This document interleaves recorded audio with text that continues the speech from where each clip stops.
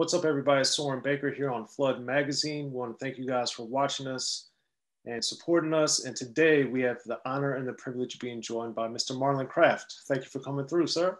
What's going on, man? Thank you for having me. One thing that I was intrigued about is as your career was getting off the ground and as you had a few years in the game, collaborating with Master Ace and Marco Polo, because Master Ace is, in my opinion, one of the best rappers of all time, and he's one of my favorites. So for Wannabe, how did that collaboration come about for you guys? Yeah, man. So Marco Polo was the first guy who's kind of established in hip hop to ever really put his arm around me and reach out and offer me like mentorship and tutelage. And he's just a really great guy. And so we were homies. We had worked on stuff, and I would just go to his crib in Brooklyn and chill with him and his cat and make music. And he was doing the album with Ace, and he's like, "Yo, we got a song on the Ace album that might be good. We're looking for somebody younger to represent for the younger generation. Like, do you want to be on it?" I really enjoyed it in the sense that both of you guys have a very introspective self-evaluation thing that you guys do that I think is unusual or rare in a sense for a lot of rap, especially more quote unquote modern rap per se.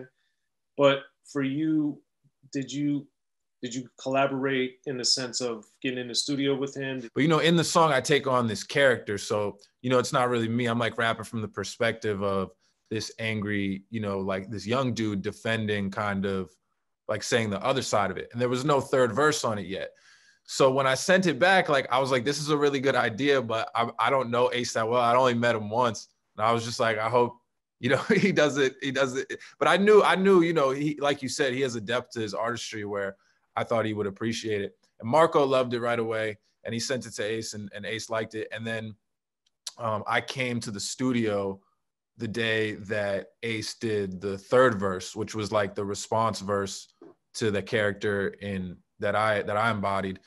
And it was dope. So I was like, yo, he went off, and he even used some of the flows that were like closer to what I was doing. Really, like, I felt really proud because that's how art and collaboration is beautiful to me, is when like you do something that makes me want to do this, and then that makes you want to elevate to do this that you weren't thinking of doing at first, but now you did it. So I was just hyped that we had an authentic collaborative experience in that way, and we built off each other.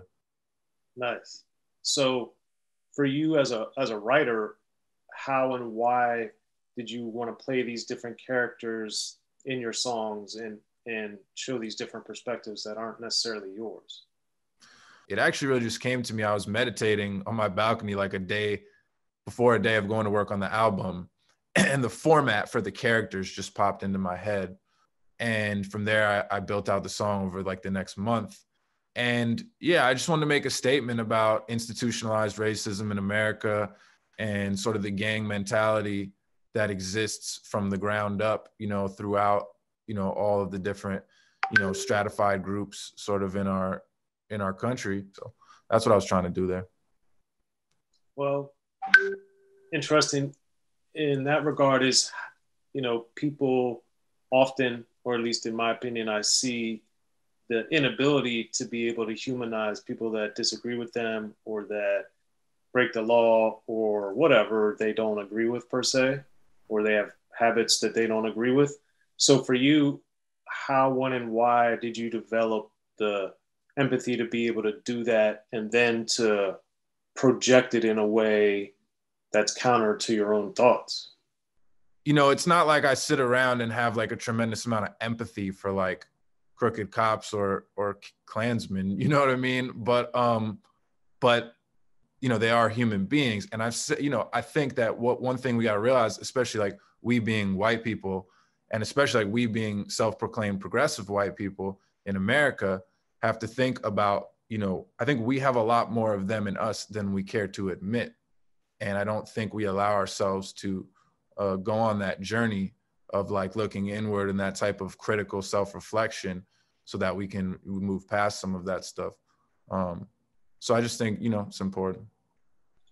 So why do you think there's that, I guess, surface level talk of like, oh, we need to get rid of this, or oh, it needs to be dismantled, but then we, as a society, don't take significant or earnest or legitimate steps toward fixing it?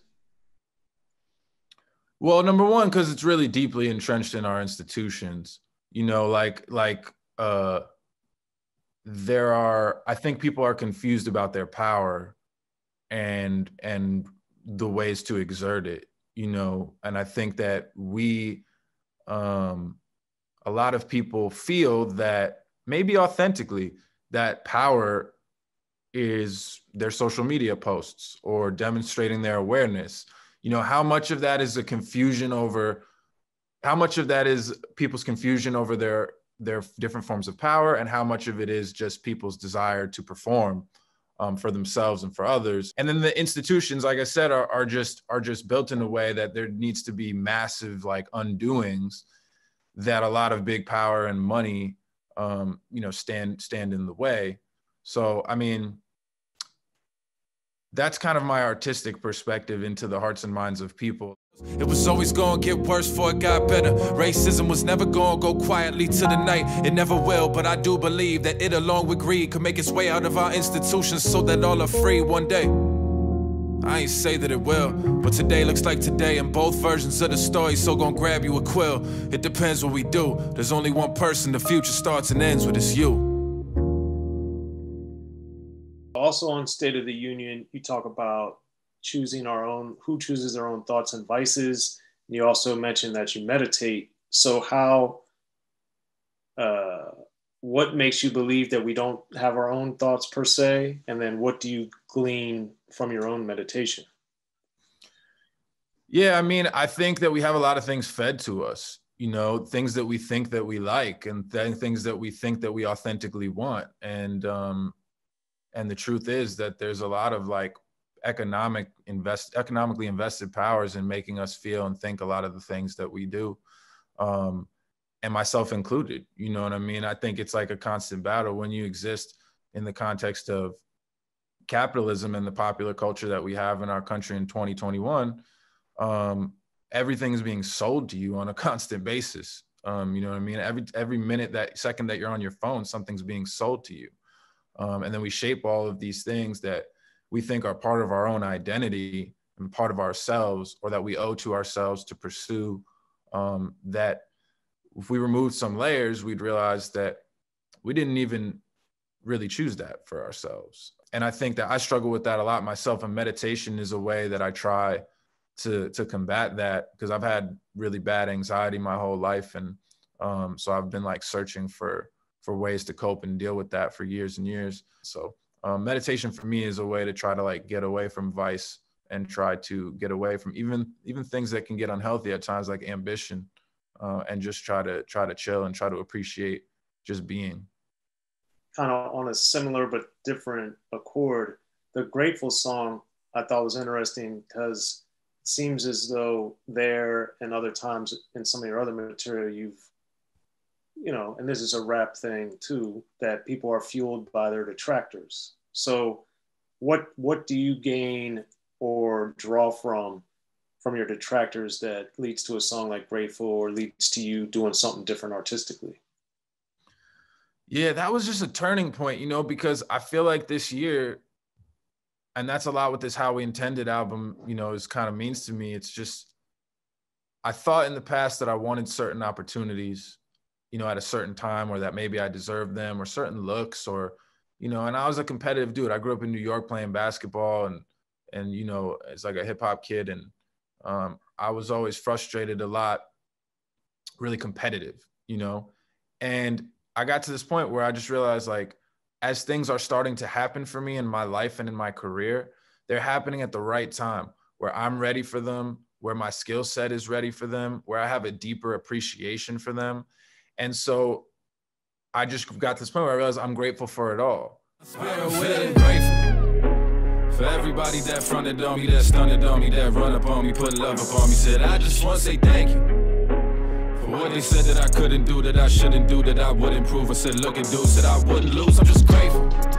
And so everything that comes along, whether it's a challenge or whether it's a hand that gets lent, ultimately I'm grateful because it's all making me who I am and lending itself to part of my story. And I have a deeper faith that things are gonna happen in the way that I'm gonna be able to deal with them. And then what's the kind of artistic objective then with How We Intended? Man, so I mean, the grand one at large is I just want to touch people. I want people to feel moved. You know, I want people to feel moved in whatever way by this work. For myself, it's kind of like, it's about expression, and it's about the communication of this idea that, to myself and to the world, that while the path and the journey is forever evolving, and I don't know how it's going to look, and it's probably almost always going to be nonlinear, the intention that I have to be true to my art and the people that are moved by it, be true in my objective to just speak truth to myself and to the world, that intention is going to remain. And that intention is why I'm here, and that's what I'm here to do. And so this album is sort of a proclamation of that, and a telling of a story of how I really arrived there this year. Well, thank you, Marlon. Appreciate it. See you in LA when the world returns. Yes, let's do it. All right, man. Later.